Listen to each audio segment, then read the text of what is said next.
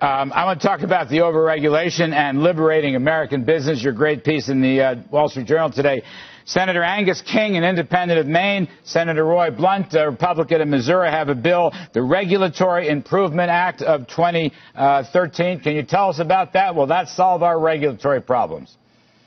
Well, we got to start somewhere, and right now there's nothing to stop the regulatory industrial complex in Washington, D.C.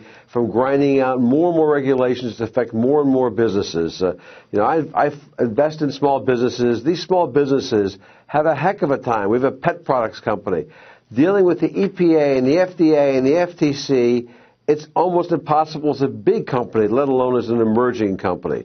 So we've got to do something about it. And one way to do something about it is to begin to force decisions on stuff that's obviously bad. And this notion of having up and down decisions, not a lot of amendments, a typical congressional special interest mumble jumble, just an ability to put things up for a vote. And I was very flattered that the senator from Maine called me this afternoon and talked about it. And he's one of these guys who actually wants to shake up the Washington establishment. And I'm a Republican, and he's an independent who votes with the Democrats. I just have a lot of respect for people like that, as well as for Senator Blunt, who, again, is willing to shake things up. So you think basically this thing's kind of like the base closing commission we had years ago. You think you can get this to work and get Congress, to take votes on these proposals? Well, the beauty of this is, since Congress is so beholden to special interests, this allows them, when a regulation is put up by an industry as being bad, and the industry shows you why it makes their case, Congress now can vote up or down without a lot of pressure from a lot of special interests who want to modify it in some way, shape, or another for their personal interest.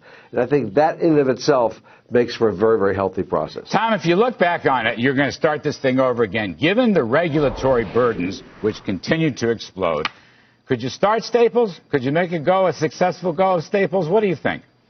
The answer is yeah, probably still would have succeeded, but we would not have gotten nearly as big, nearly as fast. And whether it's, give example after example. Staples, like many other retailers, have lots of part-time employees. Now, think of what Obamacare does to you.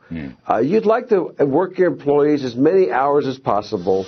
Many of these part-timers are young kids, college kids who are working a job. They don't particularly care about health insurance. So now you're saying if they work more than 30 hours a week, you have to give them health insurance, which, by the way, costs roughly $7,000 or $8,000 per year, dramatically increasing the hourly cost of the employee. So what's going to happen? As opposed to having 35-hour-a-week jobs, we're now going to have 28-hour-a-week jobs, which is worse for the retailer and certainly worse for the student who wanted to work 35 versus 28.